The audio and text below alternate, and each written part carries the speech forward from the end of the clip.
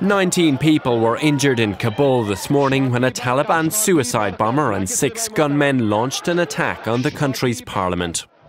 According to a police spokesperson, a Taliban fighter drove a car loaded with explosives through several security checkpoints before blowing it up outside the parliament gates, sending a plume of black smoke across the city.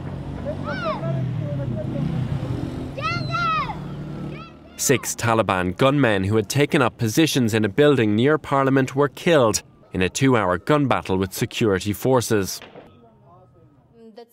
Violence in Afghanistan has been increasing since most foreign forces left the country last year, and the latest attack on Afghanistan's symbolic centre of power, along with a series of Taliban gains in the region, raises more questions about the Afghan army's ability to cope.